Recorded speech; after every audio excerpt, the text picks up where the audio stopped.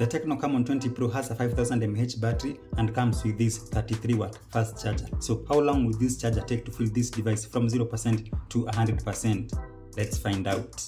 From experience with a 33-watt charger on Tecno Camon devices, I presume it will take more than 1 hour and 10 minutes.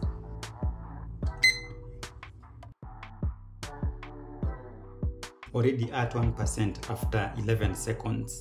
3% after 1 minute, and it's time to turn on the device. 9% after 5 minutes. 19% after 10 minutes. And what do you think of that always on display? 28% after 15 minutes. 37% after only 20 minutes. 44% after 25 minutes. 52% after half an hour. 67% after 40 minutes. 76% after 50 minutes.